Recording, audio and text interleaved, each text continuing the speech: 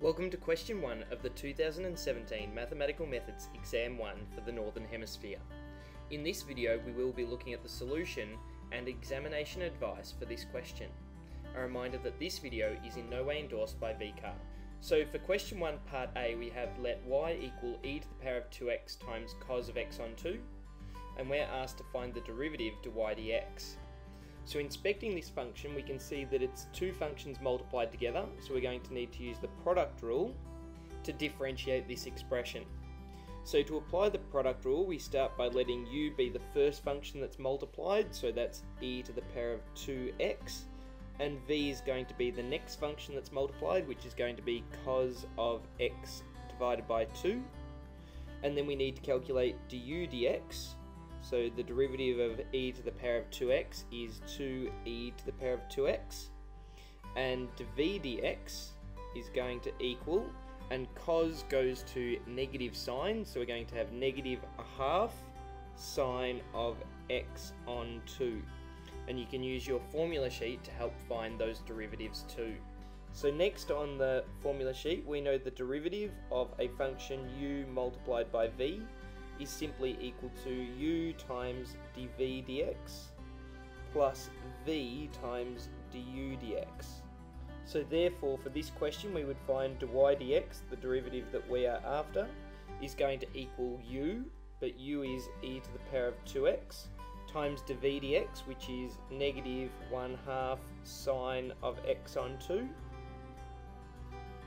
and then we add on to that v, which is cos of x on 2,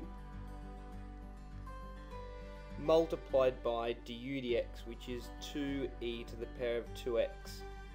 So that is the answer to part A of this question. From the examination report we can see that students are reminded to take care with notation, especially with the placement of negative signs and brackets in their working.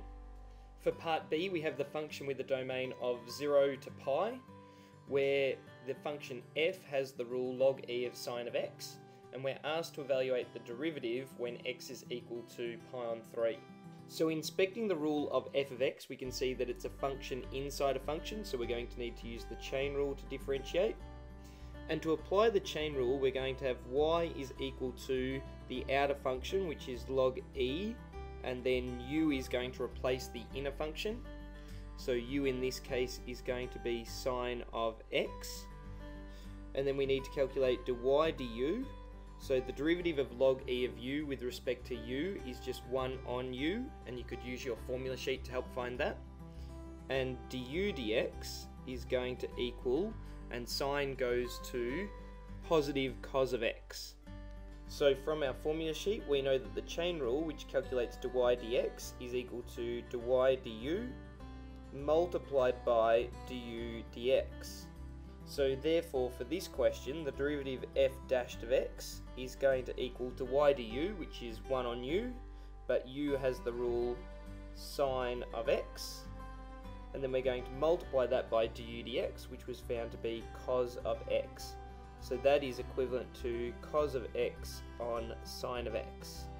Next up we're going to evaluate that derivative when pi on 3 is substituted in for x, so we get cos of pi on 3 divided by sine of pi on 3, and now that is going to equal, cos of pi on 3 is positive a half, we're going to divide that by sine of pi on 3, which is root 3 on 2, but instead of dividing fractions we would multiply by the reciprocal of the denominator, so it would be 1/2 multiplied by 2 over root 3, and that is simply going to equal 1 on root 3.